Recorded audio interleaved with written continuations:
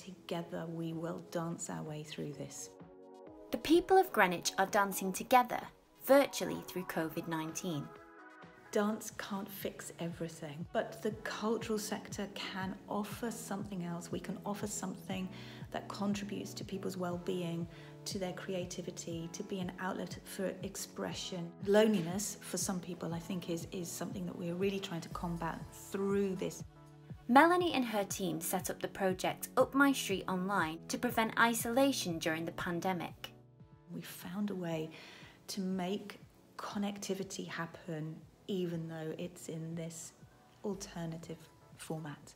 The project involves choreographers working with a cast of dancers aged between 13 and 68 over Zoom to create an online showcase of different styles of dance.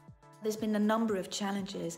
This is the first time we've ever created a piece not being able to see each other face to face. So everything, all of the production meetings have happened on Zoom or on phone calls. All of the instruction between the choreographer and the cast have been happening in some kind of digital medium. The dances will be recorded and made into 4 episodes and presented as an online show.